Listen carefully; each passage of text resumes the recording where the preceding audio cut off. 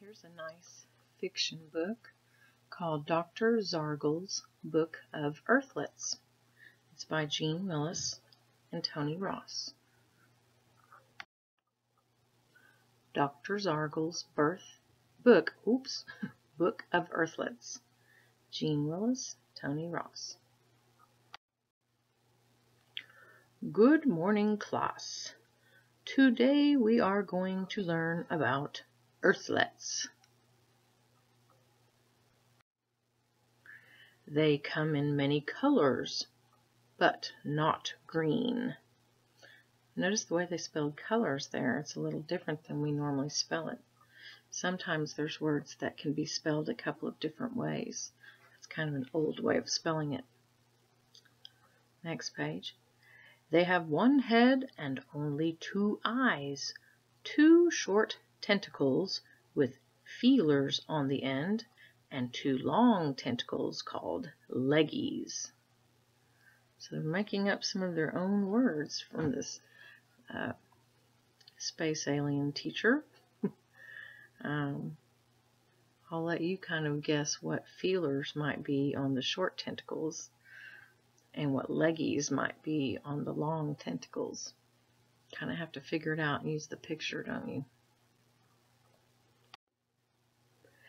They have square claws which they use to frighten off wild beasts, known as Tibbles and Marmaduke. And I'm noticing Tibbles and Marmaduke are both capitalized, so I'm thinking those must be the names of the wild beasts in the picture. I guess you can probably imagine what the square claws are, can't you? Oh, next page. Earthlets grow fur on their heads, but not enough to keep them warm.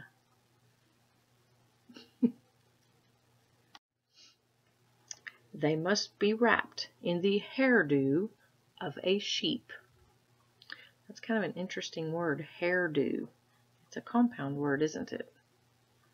It has 2 smaller words inside it, hair and do. I've never really thought of it as hairdo of a sheep. What do you think he's talking about there? Very old earthlings, or grannies, unravel the sheep, and with 2 pointed sticks they make earthlet wrappers in blue and white and pink. So that must be a granny, and she must be unraveling the sheep and making wrappers. Wonder what we call that when they do that. Does anybody recognize that? Look in the picture. What are her feet sitting on top of? I bet some of your moms or grandmothers do this very same thing. Only I don't think they call them wrappers. Earthlets have no fangs at birth.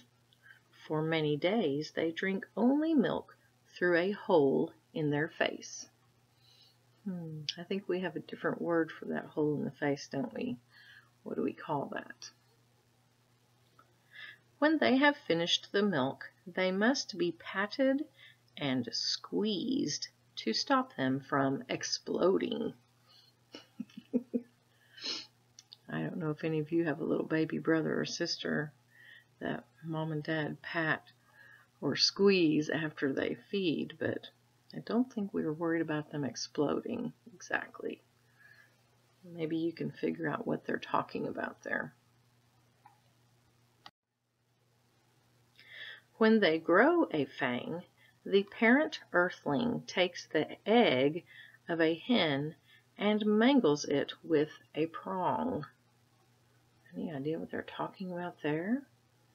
Mangling an egg with a prong? I think in the picture you can see the egg in one of his tentacles and probably the prong in the other. Wonder what he's talking about when he says a prong. Can you tell? Oh my goodness. I think now we know what maybe they're talking about.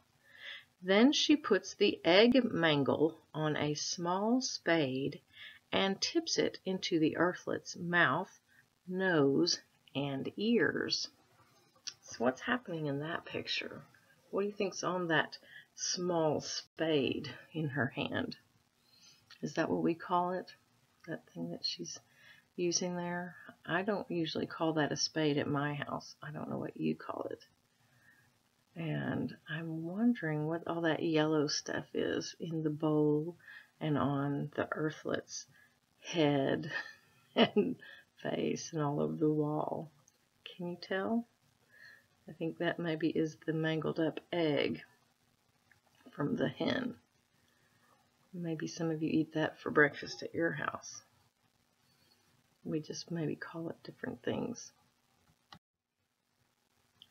To stop them leaking, Earthlets must be pulled up by the back tentacles and folded in half.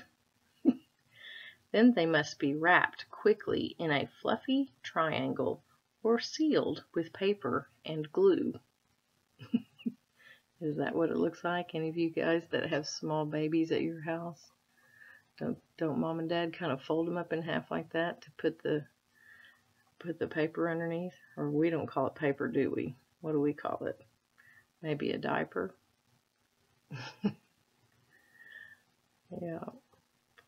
During the day, Earthlets collect the hairs of Tibbles and Marmaduke, Mud, Egg Mangle, and Banana.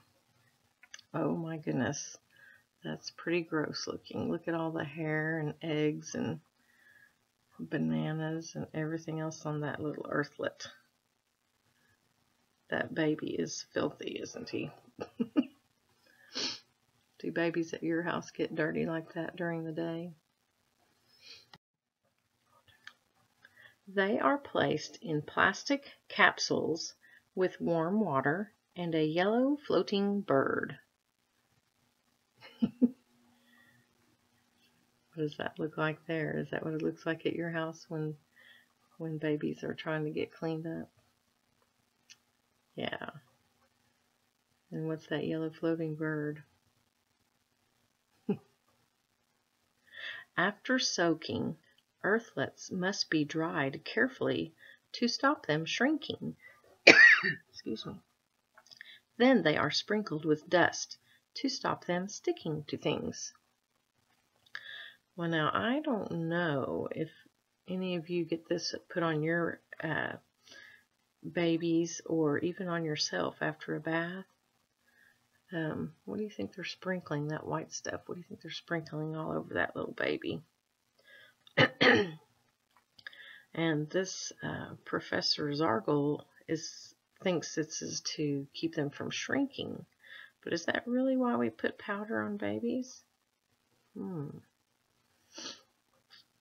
course, he's calling it dust, but I think we all know we don't really put dust on babies after we wash them, do we? We call it powder. Baby powder, right? Why do that? Yeah, we have to do that so that clothes don't stick, right? Earthlets can be recognized by their fierce cry. Wah! Oh my goodness, that baby's upset. Can you see what happened in the picture, why he's upset? To stop them doing this, the Earthling Daddy picks them up and flings them into the atmosphere. Ooh, there's a big word, atmosphere. That's a pretty fancy word. Where's that Daddy throwing him? Up into the what? What's another name that we might use instead of atmosphere?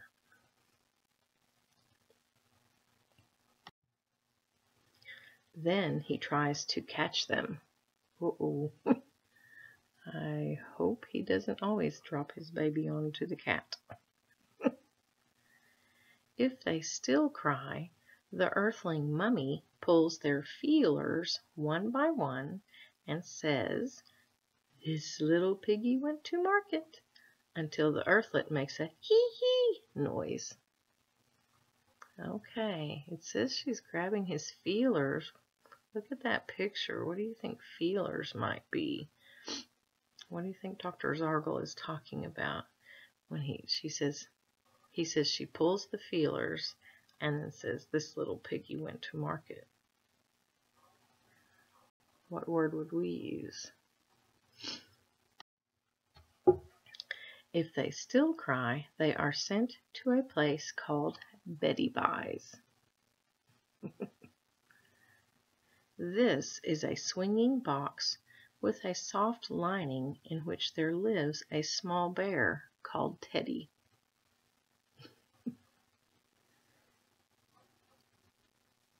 How many of you have a small bear named Teddy living in your bed? That is the end of today's lesson. If you are all very good and quiet, we are going to put our disguises on and visit planet Earth to see some real Earthlets. Oh wow, look, they're going to go on a field trip. Can you see what the little aliens are putting on for disguises? What are they dressing up as? Look down on the ground at the different parts of the disguise. The spaceship leaves in 5 minutes. Oh my goodness. Look at, they all look the same, don't they? And they're all headed to Earth to see baby Earthlets and learn more about them. Here's the back of the book. I usually like to look at the back of the book before I read to kind of see what the book is about. You might have done that too. You can see Professor Xargle there telling his class that they're going to learn about Earthlets.